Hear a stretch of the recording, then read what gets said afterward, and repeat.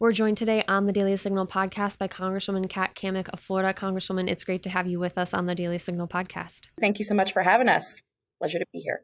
It's great to have you with us. I wanted to start off by talking about the border. We're mainly going to be talking about the situation that's happening at the southern border. You recently went on a trip to the border, and before we get into everything you saw, can you just kind of tell us your general thoughts on the trip and kind of the main takeaways that you got from being there? Well, so at this point, I've been there twice, and each trip has really yielded a pretty cohesive message in my mind. It's a very, very broken, non-existent border that we have right now on the southwest border. And in both of my trips, I have had the opportunity to tour the processing facilities where we have migrants that are being housed there for indefinite periods of time. I have been to the physical border wall construction sites where we have materials that are lying there, not being used, not being built, but taxpayers are still footing the bill. I've been to the communities that are right there on the border that are impacted both from the lack of construction of the wall, which actually acts as a levee to protect them from flooding, but also for, talking to them about the influx of individuals that come through their neighborhoods at all hours of the day, all the way down to, the migrants themselves and the horror stories that they have experienced on their journey to the United States. It's been very discouraging, heartbreaking. You can call it a public health crisis. You can call it a humanitarian crisis. You can call it a national security crisis. But no one, not even the president himself, can deny the fact that we have a crisis on our southwest border.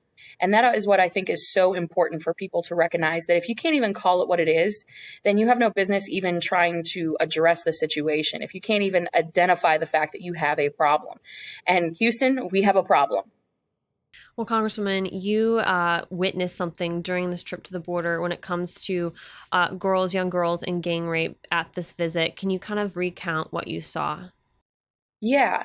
So I had the opportunity to start out one of my trips going to the Donna processing facility, which is really a series of large tents that have been strung together to house these pods of women and children and single parents. As I was going through these pods, there's certain areas where the Border Patrol have really been forced to house some of these kids who have experienced trauma, or they haven't been able to identify a parent or a relative. So they're truly abandoned. They have nowhere to go. And it was during this time that one of the sector chiefs took me to this playpen that they had set up, actually out of their own funds. The Border Patrol agents had put together this playpen with toys and stuffed animals to try to make the kids a little bit more comfortable. And they pointed out a 9-year-old girl.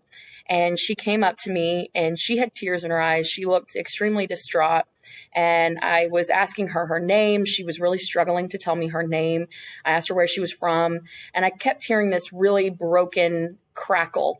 And I asked the Border Patrol agent, I said, is she just very upset? What's going on? And he pulled me aside and he said, "Ma'am, we found this young girl in the fields. She was being gang raped by cartel members, and she had been screaming so loud for so long that her vocal cords had given out." This is a 9-year-old girl who had been recycled by the cartels, meaning they are children that are sent along to escort single adults to the border so that they can get through the processing, because they don't run biometrics on children under the age of 12. So up until that point, they can recycle these children. Well, a lot of these children are getting sexually assaulted and abused. And when I asked the agents how many of these young girls are being abused on these horrific journeys, they said at least 60%, if not the vast majority. How is it that we, as the United States government, have become complicit in completing the trafficking cycle that the cartels have established? Very lucrative cycle, I should say. Because what we're doing is we're not penalizing them. We're not going after them. We're taking in these victims and doing the very best that we can, but we can't even identify this whole thing as a crisis. So really, at this point in time, President Biden isn't President Biden to me. He's trafficker in chief, because he knows what's going on at the border. I know because the Republican conference, we compiled all of our findings together and we sent it to the White House and to our so-called border czar. And they know from firsthand testimony and through videos and photos and written testimony that we have collected in our trips to the border that these are real situations. Just when I was there, I had been there, and a 16-year-old gave birth to twins right there on the banks of the Rio Grande Valley River. It is unconscionable what we are seeing unfolding on the southwest border. And I think it's heartbreaking that these young kids are being used as pawns for the cartels to make money and to really shepherd people across the border because they're using our own laws against us. They know the systems better than we do. And every time we make a modification or a change, they know, and they know who to send and when to send them. And as I've said before, it's a great day in America if you're a member of the cartel, because you're making money over fist. And that doesn't even include the narcotics that are coming across, but the human lives that will be destroyed because of the inaction of the United States government is an abomination. And it's time that we step up and take action once and for all. Well, on that note, I wanted to ask you about the rhetoric we've been hearing. During the Trump administration, we heard all the Democrats talk about the kids in cages, which those facilities were actually set up by the Obama administration. Now those facilities that were not overcrowded under President Trump are overcrowded, and we see the situations happening like the one you described of that girl that was gang raped, but we don't hear Democrats talking about this situation as you laid it out. So what is your perspective on the rhetoric, and why is this something that's not being talked about by the Democrats anymore? Well, one, it doesn't fit their narrative. Their MO is to trash President Trump at all costs. And the minute that reality sets in that it was President Obama who had established these quote unquote cages, these pods, they're clear vinyl walls where people can come in and out freely within the pod system. Once they realize that, oh, we can't talk about that anymore, they've tried to deflect and deter and really do anything but talk about the crisis that's unfolding. When I was in the Donna processing facility, these various pods are specifically designed to house about 250 people max. They were housing over 3,000. And you talk about COVID restrictions, they weren't even doing COVID tests when they were picking people up in the field. So when you report in either to the facility that's under one of the major bridges in McAllen, Texas, it's an outdoor facility basically put together with some construction materials and plywood where people can report if they've managed to cross the border. They report to Border Patrol agents under this bridge. They sit there for several hours. They get seen by a medical contractor. And what they're checked for is lice and scabies. And if they are running a fever, then it takes 2 Border Patrol agents to escort that individual to the local hospital where they then get COVID tested. But if they're not exhibiting symptoms, they go right on through into the Donna processing facility from there. So again, you don't see AOC standing in an empty parking lot, staging a photo shoot where she's fake crying because it doesn't fit the narrative. She could never in her world do that because she would be slamming her own president. And we all know that this is not a Republican problem. It's not a Democrat problem. This is an American problem. This is our national security at stake here. And if we're going to continue to be a country of law and order and upholding the rule of law, we actually have to enforce the laws on the books. But again, this is all a fundraising, tool for the Democrats. They want to slam Trump. They made an incredible amount of money on President Trump, slamming him over and over and over again for doing the very thing that the American people wanted.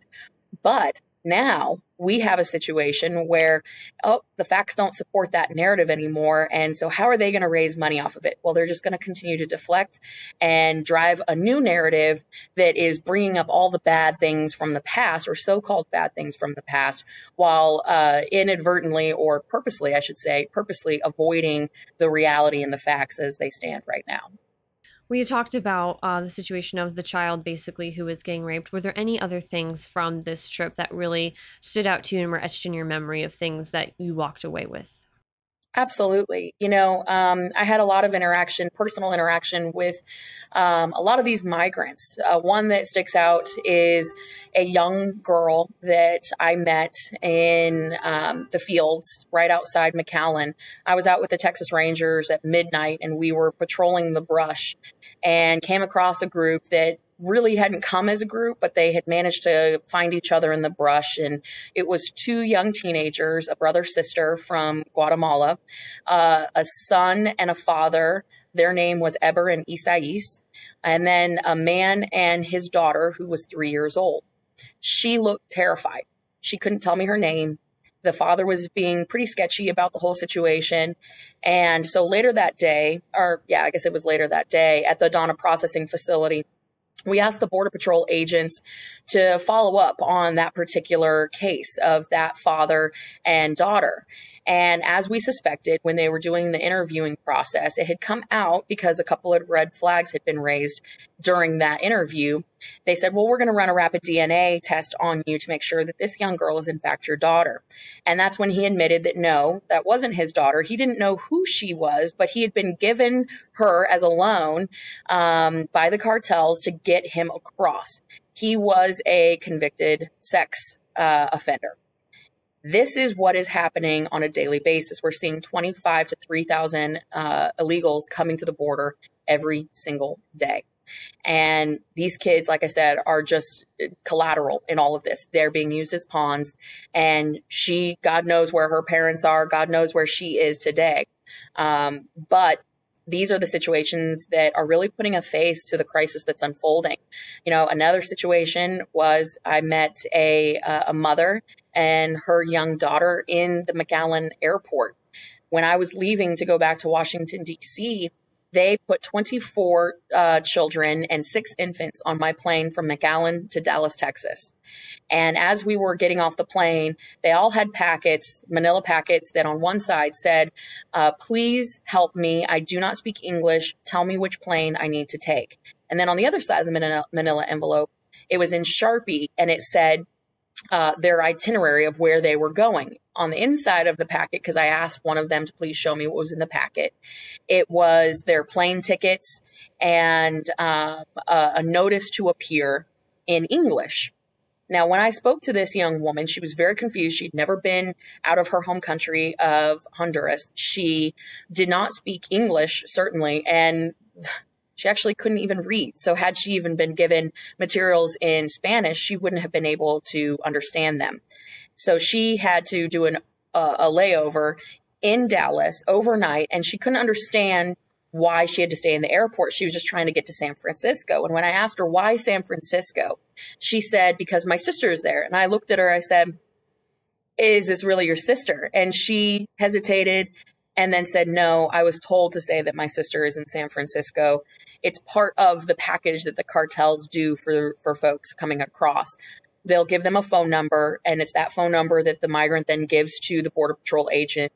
HHS then calls that phone number to quote unquote verify that that is a family member, but it's just a phone call. So whoever's picking up that call on the other line could be anybody, but because they're so overwhelmed, they don't have any way to verify other than, hey, I'm calling on behalf of this person. They say that you're their sister. Is that true? And they say yes.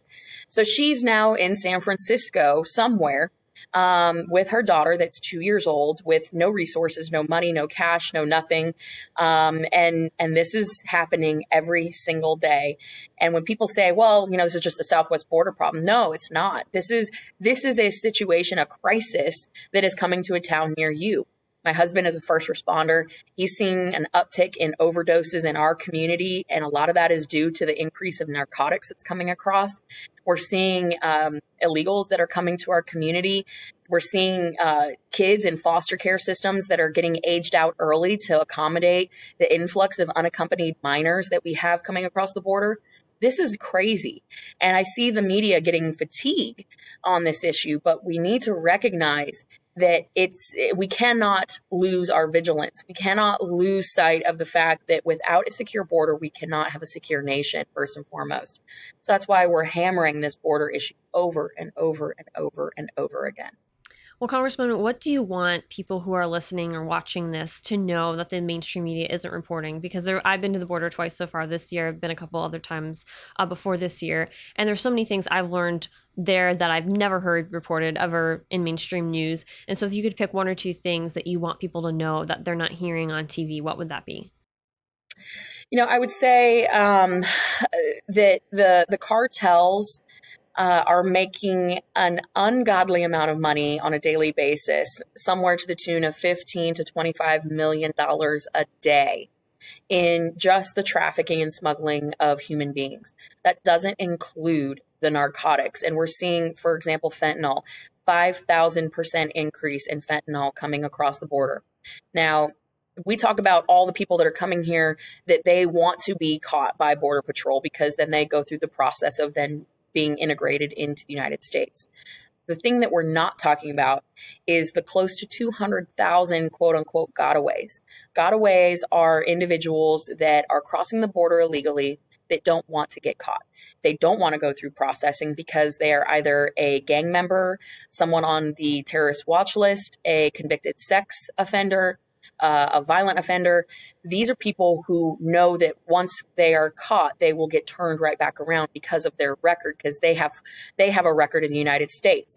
So we have close to 200,000 gotaways that have been captured on either camera or have been reported by Border Patrol agents in the field that have seen them, attempted to apprehend, and couldn't get to them in time. 200,000 just this year alone. Just this year alone are in the United States, and we have no record of who they are or where they're going. All we know is that they crossed the border illegally. And again, the only reason that someone would cross the border illegally and not report into processing is if they had something to hide and a record that was on their name. So that is a huge, huge issue that needs to be talked about, are the gotaways and the lack of apprehension there. But the second thing is, again, the drugs, recognizing that we are all a border town. Every single city in America is a border town now. The drugs are having a direct impact on our communities. We're seeing the increase in fentanyl and heroin. We're seeing the increased use of cocaine and other drugs in our communities. If you don't believe me, ask your local EMS or fire departments that are responding to these calls. This is a direct result of the open borders that we have on the southwest side of their country. So those are the two big takeaways. And also, don't lose hope, don't lose faith. We will get this situation under control. It might take a while, but we have to keep that pressure up on the administration and Democrats in Congress for them to just even take action on this. Well, Congresswoman Cammack, it's been great having you on the Daily Signal. Thank you so much for making time to talk about this. Absolutely. Thank you so much. Have a good one. Thanks so much for watching this video. Be sure to hit the subscribe button so you never miss new content from the Daily Signal.